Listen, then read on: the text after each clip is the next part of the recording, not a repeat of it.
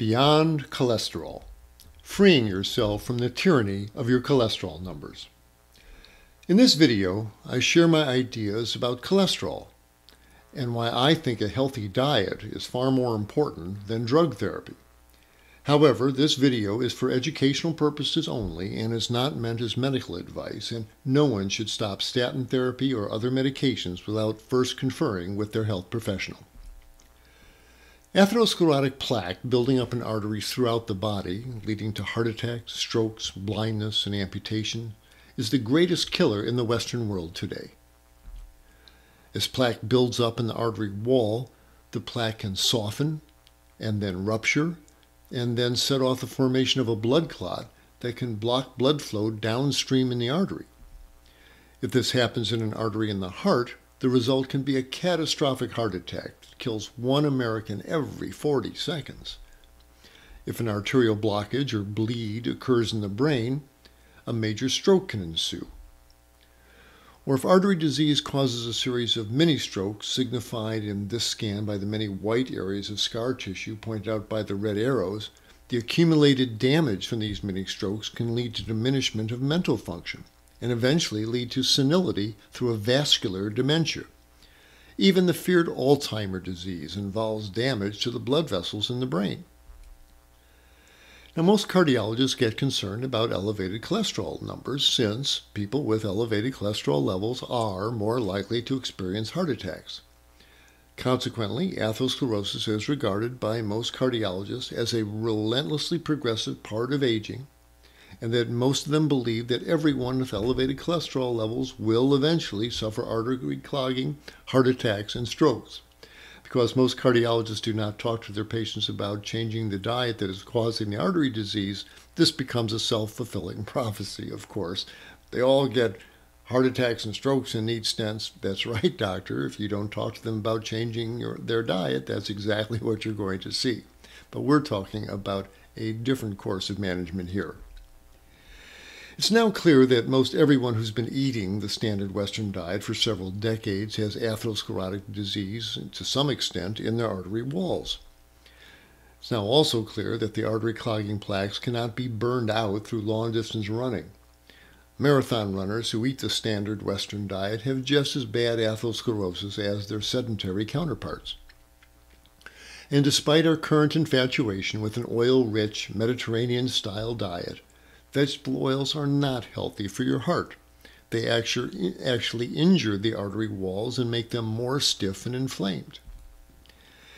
Now, if one goes to a cardiologist today for an evaluation of your heart and blood vessel health, you're surely going to be asked many questions that have numbers for answers.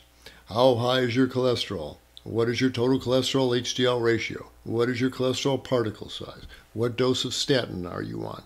Numbers, numbers, numbers. In my opinion, all these questions miss the point. I think the question is not, how high is your cholesterol? In my mind, the question is, how healthy are your arteries? What's really happening to the precious endothelial cells that line the arteries and in the arterial wall itself? That answer cannot be determined just by knowing your total cholesterol number or the size of the cholesterol particles. This is a complex, active, inflammatory disease process that requires the eye of a biologist, not a statistician. The cholesterol level has only a very crude correlation with what is actually happening in the artery wall. More important than the total cholesterol level is the amount of oxidized cholesterol. Now, why is this important? Well, let's consider some facts about the cholesterol molecule and oxidation. First, we must understand that cholesterol is not an evil substance to be obliterated by any means possible. It is the rootstock molecule with which your adrenal glands, by changing the side groups sticking out of the cholesterol nucleus, make important steroid molecules like cortisol and aldosterone, which are essential for life. Every woman's ovaries uses cholesterol to make estrogens. And every man's testes uses cholesterol to create testosterone. And every cell in our body uses cholesterol for the manufacture of vital cell membranes and many other functions. That's why your liver makes cholesterol every minute and releases it into our bloodstream. Fortunately, Your liver makes all the cholesterol your body needs, and you don't have to eat anyone else's cholesterol like a passing cow or pig or chicken to be healthy. Quite the contrary, as we shall see. Incidentally, the main action of statin drugs is to block the liver's ability to make cholesterol. And that maneuver may have serious adverse effects throughout the body, but more about that later. Now that we've refocused our ideas about the cholesterol molecule, let's consider the process of oxidation. Oxidation, the chemists tell us, is the ripping off of electrons from one atom by another atom, as illustrated here as the atom on the left has an electron pirated away from it by the oxidizing atom in the upper right. We all know what happens when iron is oxidized to iron oxide. We see that as rust. Well, cholesterol molecules are also easy to oxidize, and there's lots of electron-hungry oxidizing molecules generated by the modern Western diet. The very act of cooking meat creates oxidized cholesterol in every burger and fish fillet and chicken breast. And since people eating a cheeseburger usually eat their fried burgers on a white flour bun with sugary ketchup, fried potatoes cooked in hot vegetable oil, and a cola drink laden with high fructose corn syrup and phosphoric acid, this kind of meal puts a tsunami of electron-hungry oxidizing molecules into the bloodstream hour after such a meal. More oxidizing agents can enter the bloodstream through air pollution, even indoor air pollution, and secondhand cigarette smoke. So oxidizing agents abound in the bloodstream during and after a fast food meal, but even after a meal thought of as healthy, like a broiled salmon steak, there can be a flood of oxidized cholesterol molecules and other substances that can rip electrons off cholesterol molecules throughout the bloodstream, creating the feared oxidized LDL particles, like the cholesterol peroxide molecules shown here, which are the main instigators of the process that forms atherosclerotic plaques. Here you see the process of how oxidized cholesterol molecules contribute to plaque formation as it unfolds in a segment of the artery wall. The LDL particles circled in the upper left red circle, in the presence of these common oxidizing agents, become the oxidized cholesterol particles in this red circle that insinuate themselves into the wall of the arteries, as shown above. These oxidized cholesterol particles are very irritating to the artery wall, and their presence makes the body summon a type of circulating white blood cell from the bloodstream called monocytes to enter the artery wall to engulf and dismantle the oxidized LDL particles. In doing so, they make things worse by generating even more free radicals, here labeled ROS for reactive oxygen species, another name for free radicals the chemists give. And this transforms the macrophage that has engulfed these particles into a foam cell, pointed to by the thick red arrow, which is a veritable cauldron of free radical activity that oxidizes and damages the surrounding proteins and other structural molecules of the arterial lining and the arterial wall, which is the first step in plaque formation. And that's what these atherosclerotic plaques really are. They are inflammatory lesions. These arteries have been injured. Meal after meal of cooked animal protein, fried foods drenched with oxidized vegetable oil, alcoholic drink after phosphoric acid-laden soda, sugary dessert after processed junk snacks, cigarette after cigarette, fights with the boss that raise cortisol levels, episode of uncontrolled high blood pressure, all these repeated injuries to the artery wall, meal after meal, day after day, month after month, year after year, damages the delicate endothelial linings and the underlying arterial wall structures. The inflamed atherosclerotic plaques are the body's response to these repeated injuries. So, the lessons for patients and our medical professionals alike are that atherosclerotic plaques are not just globs of grease that stick to the artery wall because the LDL level is too high. These are inflammatory lesions incited by the oxidized cholesterol and other artery-damaging foods repeatedly put through the bloodstream by the owner of the arteries.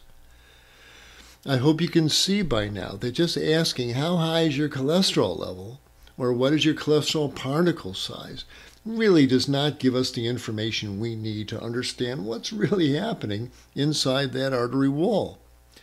Yet people, including cardiologists, put tremendous and I think unjustified import onto the total cholesterol number and the other values of the standard lipid panel.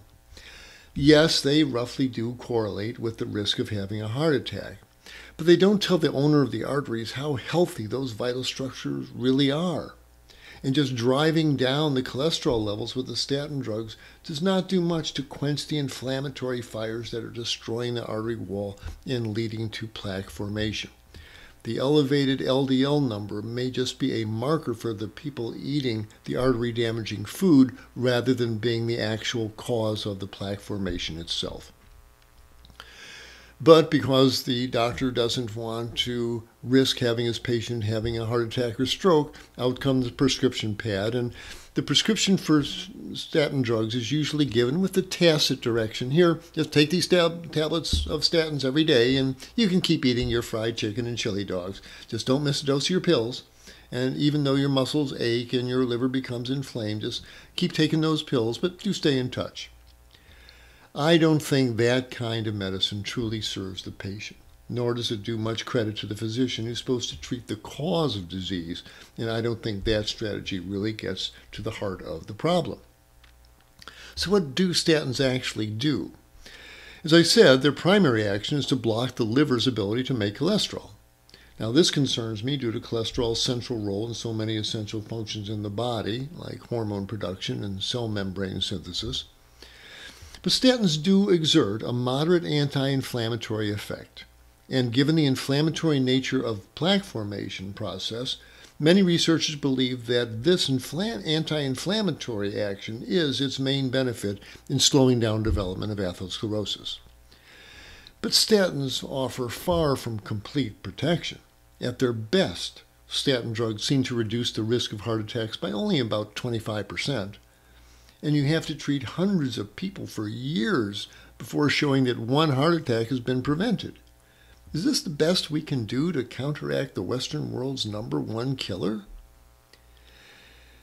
Since we've seen that formation of atherosclerotic plaques is essentially an inflammatory process, I think that inflammation is where our diagnostic tests should focus.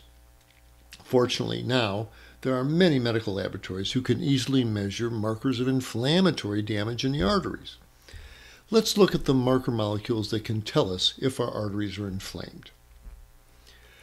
In this diagram, one can see these important marker molecules that can help determine if a person is at risk for plaque formation.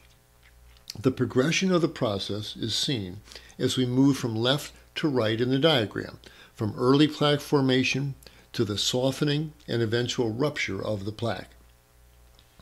To begin with, on the far left, the amount of oxidized LDL cholesterol is measured, and I think this is a good number to know for the reasons we have discussed. Then, we measure the inflammatory molecules that the oxidized cholesterol incites, and they are seen as we move to the right along the top of the artery diagram, starting with the inflammatory prostaglandin 2, a sign of early artery inflammation, here designated as F2-isoPS. Now, as the plaque formation continues and plaques begin to actually develop in the artery wall, proteins like high-sensitivity C-reactive protein, here designated as HS-CRP, and microalbumin are then detected. Then, as plaque formation begins to progress and the plaques begin to soften and then to liquefy and become unstable on the way to rupturing and setting off formation of a possibly lethal clot, then markers of the softening appear in the bloodstream like myeloperoxidase, here shown as MPO, and phospholipase, designated as LP-PLA2. They appear, indicating softening and perhaps imminent rupture of the plaque. These are the scariest markers that should concern both the owner of the arteries and their doctor. Incidentally, all the way to the right, by the time the troponin T or CK-MB bands on the far right show up in the bloodstream, the heart attack has already happened. Those tests are only done in the hospital emergency room and cardiac care units for diagnosis. Now, in my opinion, these values give a far truer picture of what's really happening in the artery walls than a mere total cholesterol value or an LDL number. This is why I believe that a healthy vegan person running a diet of whole plant foods through their arteries, meal after meal, without excessive oils and sugars and salt, and whose arteries are not inflamed by virtue of checking these inflammatory markers, is at little or no risk for plaque formation, even though on a given day their liver may need to keep over 200 milligrams of cholesterol in their bloodstream so the person can make all the steroid hormones they may require. Also important to realize, cholesterol levels vary from week to week, even day to day, and we're starting to understand that a transient elevation that goes up and goes down of cholesterol levels that may peak over 200 milligrams on a given blood test does not necessarily mean that the inflammatory disease of atherosclerotic plaque formation is occurring in the artery walls. This also explains why many people have heart attacks with cholesterol levels well below 200 milligrams per deciliter.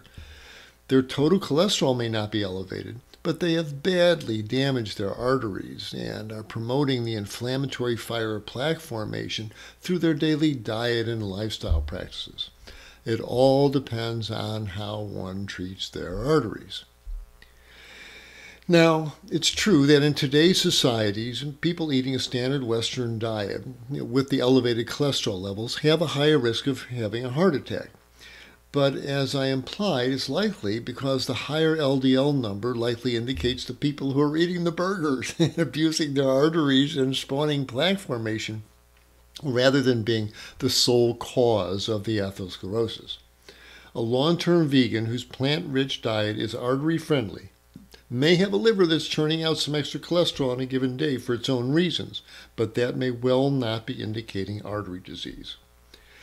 The message is that both doctors and patients will benefit by moving beyond what I call the tyranny of the cholesterol numbers, where an elevated cholesterol number automatically means a prescription for statins, all the while the cardiologist is never mentioning the true cause of plaque formation, self-inflicted artery damage from one's overall diet and lifestyle.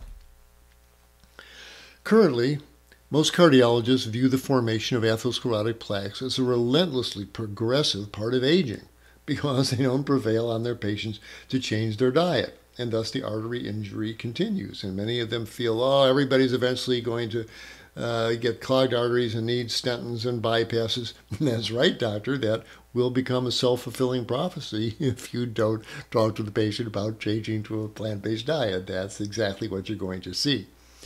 But the groundbreaking work of researchers like Dr. Dean Ornish and Dr. Caldwell Esselstyn have conclusively shown that atherosclerosis is indeed an eminently reversible disease. Here's how a healthy diet can bring about the melting away of atherosclerotic plaques.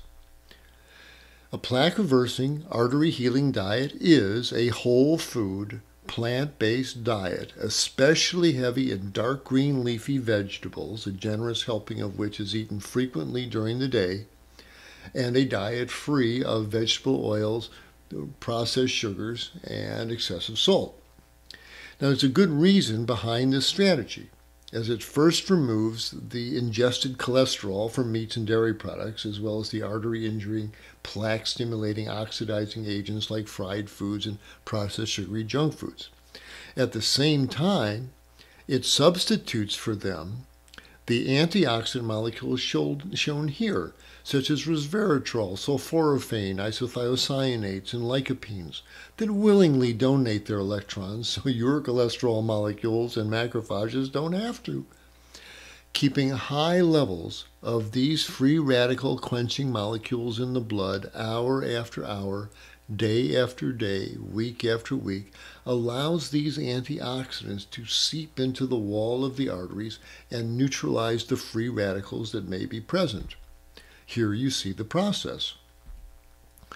In the blue circle, you can see antioxidants such as resveratrol and others diffuse into the artery walls and encounter the free radicals that they willingly donate their electrons to, and thus quench the free radicals so the macrophages don't have to. As a result, the macrophages leave the plaque. They outmigrate, as seen in the upper right section of this diagram indicated by the sinewy arrows there leading out of the artery wall. Consequently, these plaques get smaller and smaller and smaller, and the precious endothelial lining reestablishes itself, not by magic, but because your bone marrow is constantly sending out showers of stem cells that reupholster the inner lining of the artery walls like laying down new paving stones, and the endothelial lining repairs itself and returns back into a fairly healthy artery once more. If you want visual proof of this process, you can see it in the dramatic findings of this arteriogram from a 46-year-old surgeon with severe blood vessel disease. To understand what you're seeing here, you need to know that the entire artery, which has been injected with dye, should be as wide as the upper part of the dye column. The rat-eaten appearance of the arterial dye column labeled distal LAD in that section, that appearance is from the atherosclerotic plaques intruding into the blood vessel's blood flow channel. After 22 months on a whole food plant-based diet, these plaques significantly melted down in size, and this frightening picture becomes this picture on the right. Most importantly, the patient's clinical improvements paralleled his arteriographic improvement as his chest pain disappeared and he is able to walk normal distances without pain or shortness of breath. We've known of this potential for dramatic reversal of atherosclerotic coronary artery disease for well over 40 years. Here's Dr. Frey Ellis's report of a man with crippling angina, the crushing chest pain that results from clogged arteries being unable to deliver sufficient oxygen-carrying blood to the heart muscle, who reversed his vascular disease with a whole food plant-based diet and within 6 months was climbing mountains in the Lake District of England. Here you see the same improvement in blood flow in this perfusion scan of the heart. The reddish coloration is indicating more blood flow, which is good. The blue and green areas show lack of blood flow. As the whole food plant-based diet permeates the heart muscle tissue and the artery walls, it permits the inflammation to subside and for the artery walls to relax. And as this happens, the blood flow increases dramatically throughout the heart. And in just 14 days on a healthy diet, this scan looks like this scan. This is quite an improvement in only 2 weeks on a whole food plant-based diet, again, free of vegetable oils and refined sugars and excess salt. In fact, blood vessels throughout the body open up and increase blood flow to all organs. That often brings welcome results for everyone involved in the household. So, should you worry about your cholesterol numbers if you are eating a whole food plant-based diet for real? Remembering that cholesterol is not an evil molecule and that your liver makes it so your adrenal glands can synthesize steroid hormones and your genitals can synthesize sex hormones. As long as one is not eating anyone else's cholesterol from cows and pigs and chickens and other animals, and your inflammatory markers are low, I think you can relax and trust your liver to keep just as much cholesterol in your bloodstream as needed so your tissues can create these vital molecules. So, should you have your inflammatory markers measured? The results can be a motivating factor for people, and I used to order a lot of these inflammatory panels. But I do it much less often lately because it's become evident that no matter what the numbers say, the indicated course of action is always the same. Stop eating artery-injuring meats, sugars, oils, and processed foods. Stop smoking and start eating way more fruits and vegetables, whole fruits and vegetables, of course. Now, another test that can be informative regarding the health of your arteries is an ultrasound scan of the carotid arteries in your neck that brings blood flow to your brain. It's a painless test that your doctor can order that is done with the same equipment that's used with pregnant women to see how their unborn baby is doing. A technician performs a study and the doctor reviews the results. Here you see a normal ultrasound scan on the upper right with a clean artery and normal thickness of the lining tissue.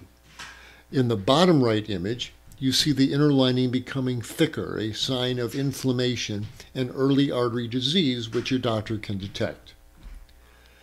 Of course, the scan can also show obvious, fully developed plaque formation as shown by the arrows in these diagrams.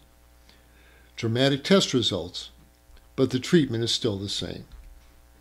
If the blood test showing artery inflammation or the ultrasound scan show sign of artery disease, the patient's move is to fully and seriously adopt a whole food, plant-based dietary program shown to reverse artery disease, like that presented in Dr. Caldwell Esselstyn's landmark book, Prevent and Reverse Heart Disease. Now, I would not be adverse to a doctor prescribing a 6 or 12-month course of statins that may reduce the chances of an acute artery blockage. But the main artery healing is being done by the whole food, plant-based diet. And after 12 months of that eating style, the statins are probably contributing little and may be causing other problems. And consultation between the doctor and the patient is warranted to see if the statins can be safely stopped, which in my opinion, they most often can be. I have 30-year vegans with cholesterol levels that hover around or over 200 milligrams per deciliter, but whose inflammatory markers are stone cold negative and whose ultrasound scans are completely normal, thus indicating no inflammatory processes occurring in their artery walls. I feel these people do not need to worry about their total cholesterol levels, and they surely do not need to be taking statin drugs and stopping their own livers from creating this life-sustaining molecule. So please understand the difference between these two states. One of benign, liver-generated cholesterol, whose levels that might be over the mythic level of 150 or even 200 milligrams per deciliter, but with no inflammation, no plaque formation occurring in the artery walls. And this situation, which is active, inflammatory, atherosclerotic plaque formation burrowing away in the wall of the arteries from repeated food-borne arterial injury. Two totally different situations, but ones that can get conflated if you only look at the total cholesterol numbers, because both these folks may have elevated cholesterol numbers, but one has serious artery disease and the other does not.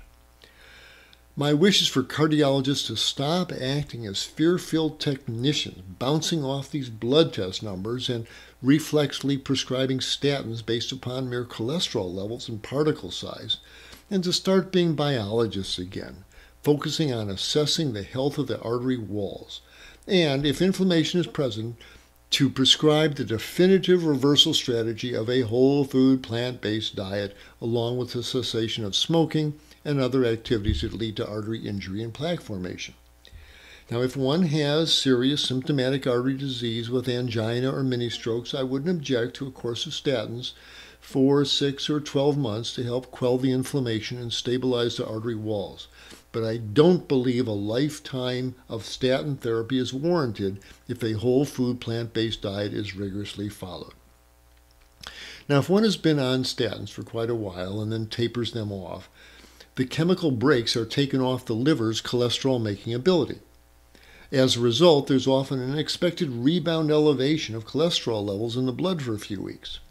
But in view of what we have considered, I think that rise is usually transient and should not pose a threat to the owner of the arteries. If your doctor is completely opposed to any of her or his patients ever getting off statin therapy, perhaps you should search for a doctor who appreciates the value of plant-based nutrition and who is willing to work with you to help you earn a drug-free life. This is certainly possible and worthwhile pursuing. To summarize, I believe that if you are eating a whole food plant-based diet, sending meal after meal of colorful salads and frequent helpings of kale, chard, broccoli, carrots, sweet potatoes through your arteries, thus bathing your artery walls in an antioxidant-rich soup of molecules day after day, I do not feel you have to worry if your liver decides that on a given day it needs to keep 200 milligrams or more of cholesterol in your bloodstream so your body can get on with its steroid chemistry and other vital function. Also remember that cholesterol levels are not chiseled in stone. They change from day to day, week to week. And on a daily diet of food shown here, your arteries should be getting healthier with every meal. Now, what about triglycerides? I feel that elevated triglycerides, and most physicians agree that elevated triglyceride levels are usually from eating way too many simple sugars, including fruit juices and high fructose corn syrup and candies, etc. And these are a sign that these artery injury foods should be sharply reduced or preferably eliminated altogether. So, I would urge you not to eat like Joe or Jane Average shown here. If these folks change their food choices, they should be able to avoid the needs for statins and stents, though they will definitely earn them if they don't change from their current Western dietary patterns. The bargain they must make to escape the tyranny of the numbers is to eat an antioxidant-rich, whole food plant-based diet for real and for the long term. They also need to take vitamin B12 a couple times a week to avoid elevated levels of artery-damaging homocysteine. They need to not smoke. They need to maintain a normal weight, which usually happens automatically on a whole food plant-based diet, and take a walk every day to keep that blood circulating and smile frequently to keep their positive hormone balances going. Remember, your arteries are never not looking. They know all about and have to deal with every piece of food you put in your mouth, for good or ill. So to paraphrase Shakespeare, who said, "To thine own self be true," I say, "To thine own health be true." And for this discussion, to thine own arteries be true. And that means eating a whole food plant-based diet, and your cholesterol numbers will take care of themselves. Assuming you do not have congenitally high cholesterol numbers on a genetic basis, which will require special care from a skilled physician, your lipid numbers should not pose a risk to your health, even if they're a bit higher than the TV commercials and your doctor think they should be. Trust your body. It knows what to do when you feed it the whole plant-based foods that it was meant to run on. Dr. Michael Klaper here, and I want to thank you for visiting my channel and for watching this video. I've got a lot more content that I'm creating to answer health-related questions for you, my viewers, so please subscribe to my channel down here. And if you found this video helpful, please like it and comment on it. Thanks for helping to spread the word about the power of whole food plant-based nutrition to heal both people and the planet.